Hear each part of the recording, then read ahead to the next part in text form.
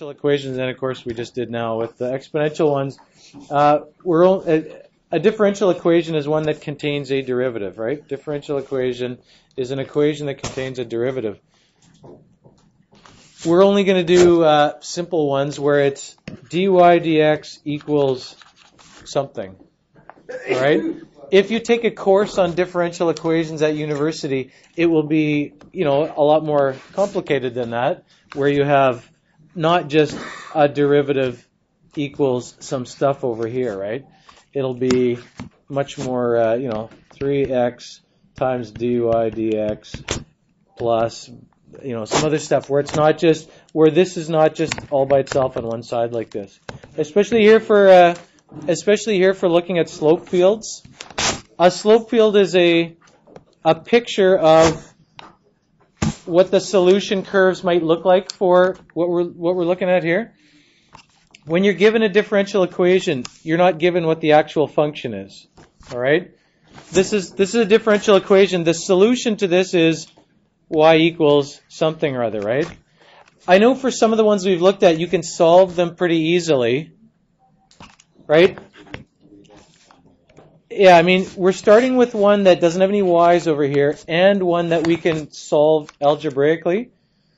But then we're going to look at how we can draw a picture without actually solving it. And the goal of that is when we have ones we can't solve, we can still draw a picture of what the curves might look like. Okay, so first let's do what we already know how to do, which is over here. Review of what you did last day. You can solve that, right? You can make it dy equals x minus 1 dx. You can integrate both sides. And you can come up with something like y equals, what is it, a half minus x plus some constant, right? So what does that look like?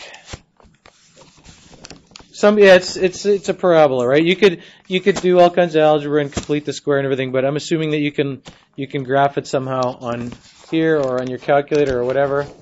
What is it? Let's pause for a second here while we're. Well, before I put the capital C in here, I have to make it exist, right? So is that right? Half times x squared. Okay.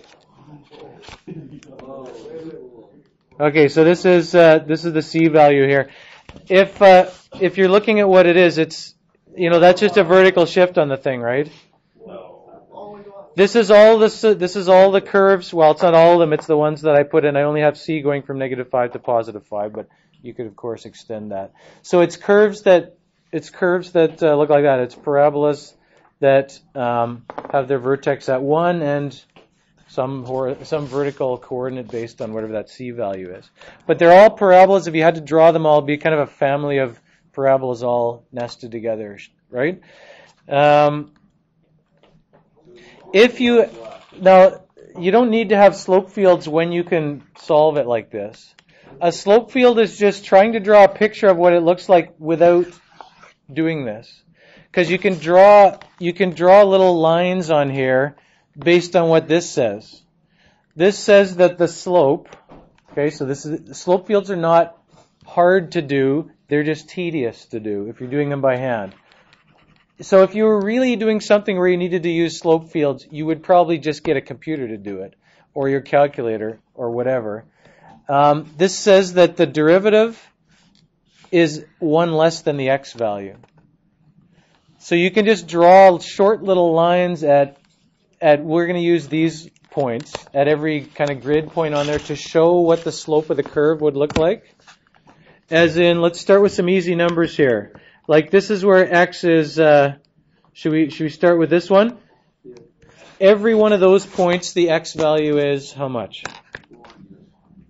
Every one here, the x value is 1, so that means that the slope is 1 minus 1, so it's 0. So what you could do is put a short little line here that says, at every one of those places, the curves will have slopes of 0, right? What about at this point here?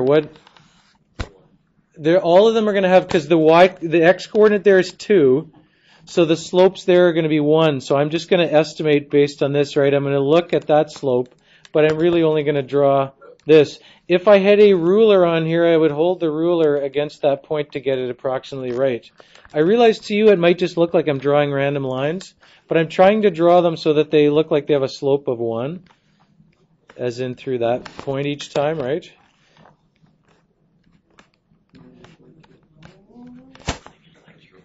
Okay? What about this one? Here's 0. That's going to be, what is that going to be? -1, right? Because you got 0, -1. You're just using the coordinates of the points to find what's going on here. So I'm going to try and draw those so they're -1. If you have a ruler, if you were really doing this, you should probably draw it somewhat accurately. This is tedious, isn't it? What is it going to be here? I'm sure you can follow the pattern. What's it going to be there? 2, right? This is going to be 3 here. This is going to be -2 here. And -3, -4, -5. We will pause while the tediousness happens here. I want you to realize, though, that the point of this is not to find the solution in this particular case, because we already know what the solution looks like, because we can come up with the solution and graph it and do those things. Is this about this? Yes. What is it? What are you saying? Okay. So on the other side, are you doing the absolute value? Are you doing the absolute this? It's -1. No, you're not doing the absolute value. Okay. What? It's just I'm just subtracting 1 from the x coordinate, Yeah. Okay. and I'm going to draw a curve here. I hope. Make it red. No, that's a bad idea. Let's go back to this. From this, if you kind of get the idea here, remember you followed the pattern here, and the farther you went this way, the more steeply the slope got, right? So if you followed this curve like this, if you followed one of the curves starting where it's 0, this would kind of go like this, right? Something like that. I'm just roughly, approximating it here. It would look something like that, would it not? And the other way, it would kind of follow those lines this way. This picture gives you the idea that the solutions look like they're parabolas, even though you don't even have to do this to figure that out. Don't get hung up on the fact that it was tedious to draw this and it was quicker for us to do this. The reason that you probably would draw slope fields is if you had one you can't solve simply like this, algebraically, but you can get an idea of what the solutions look like by looking at a slope field. Plus, this gives you a sense of whether you've done this right or not, because you can see from there what the curve should look like. All right? You can tell from that the curve should be parabolas. You might have you probably don't have this program on your calculator. There is not on that calculator, on the other one.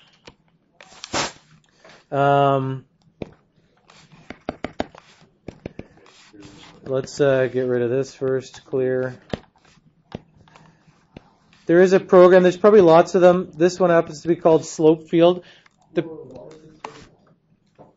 If you run this Slope Field program, wherever I got this, if you put in for that first one, it was x minus 1, right? Wasn't it? And then you hit enter. Now it does it based on the window that you had. So you want to set the window first. So this is a very uninteresting window, right? Because remember what the window was? Yeah, so this is crazy. So let's go back to, I have this feeling I have to go back and I'm going to do zoom decimal. You have to go back and run it after the window's set. I'm actually going to, since I realized that it's going to be there, I'm going to start from negative 3.7 and go up to 5.7. Okay? Now we're going to run that again. Program. Should have just gone the other way.